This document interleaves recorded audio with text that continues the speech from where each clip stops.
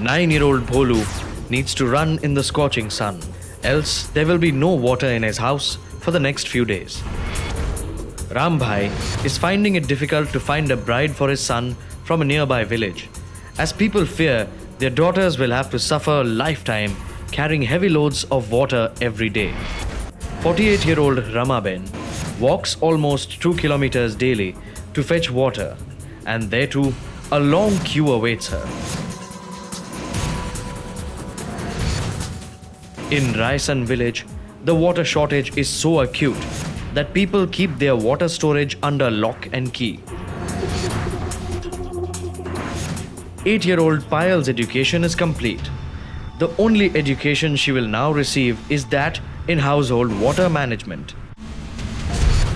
This is not a figment of imagination of the future, but a harsh reality across thousands of villages of Gujarat. Located along the western coast of India, almost 2/3 of Gujarat is affected by water scarcity. Every third year is a drought year. High salinity ingress along the 1600 kilometers coastline. Seasonal scarcity in hilly tribal areas. Contaminated or poor quality of water. More than 4,000 villages had to be supplied water through tankers and trains.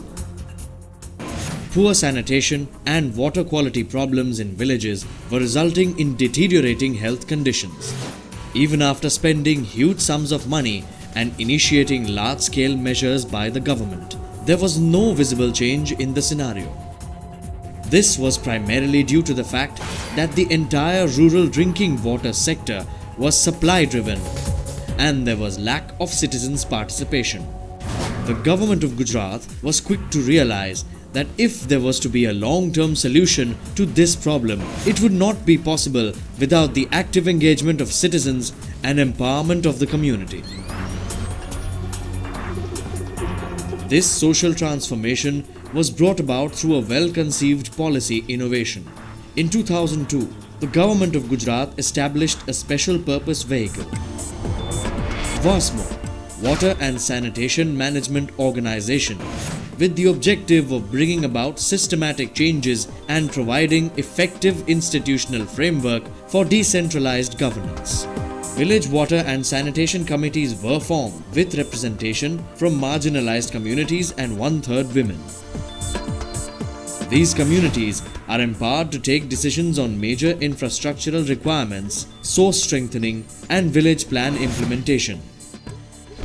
The fund for execution of all this is directly transferred to the committee account elimination middle levels.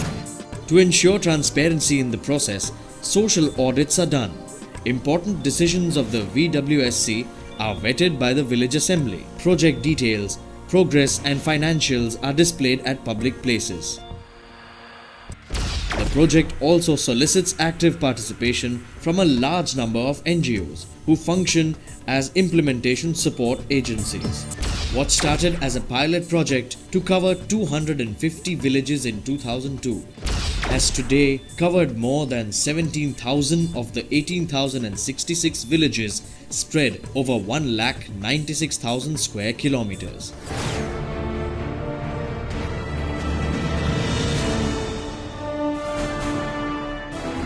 In retrospect, it is not about a sustainable system for water supply and sanitation, but a revolution that has the potential of transforming a nation having 70% rural population.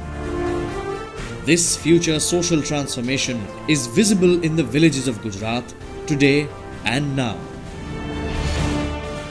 Today, Payal and her friends can now go to school and pursue their dreams.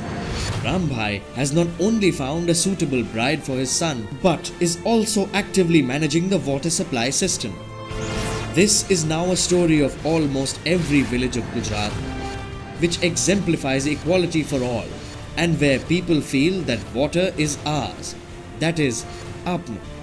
હવે આપણું કહેવાય, આપણું સમજીને એનામાં કોશિશ કરવાની એમ.